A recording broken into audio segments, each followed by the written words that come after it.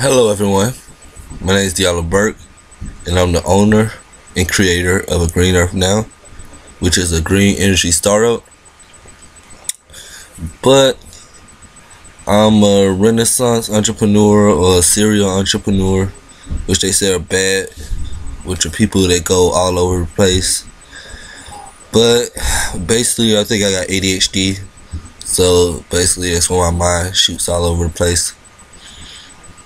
So this idea is backdoor hacking part 2.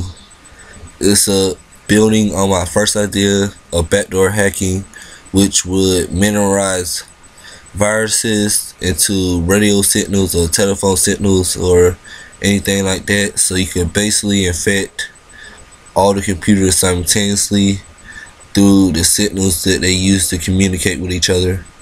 It's pretty ingenious. Or you could basically put it in binary code, so the ones and zeros, and you basically create a digit or a symbol. So like when you type in your password or your login information, it would basically be hidden in the login information, so it'd be basically hidden in your characters. Well, this idea would be more physical.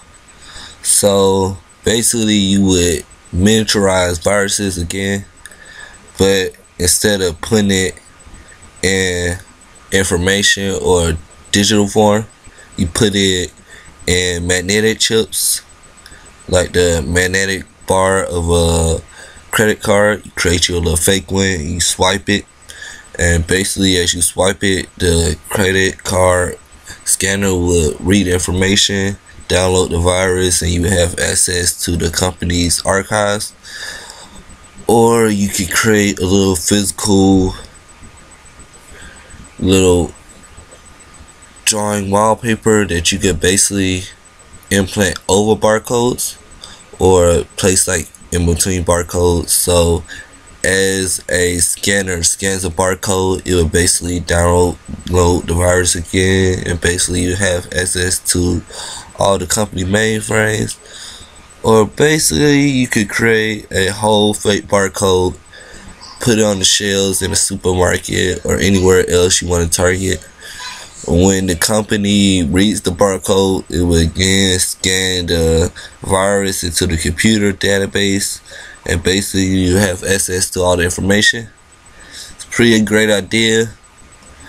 I basically may never be able to create my ideas because America is a society that's built on money, status, and a lot of other things. A black man in America is very hard unless you have other people working with you. Been trying for over a year and a half, still haven't had any success.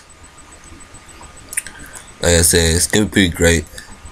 Also, you can put this little virus in RFID chips, so as you walk through a little scanner and you tap your card or whatever, you could also download the virus like that. It's pretty great. So it's a couple of ways to download viruses. This is Backdoor Hacking 2. Diallo Burke, A Green Earth Now, signing out.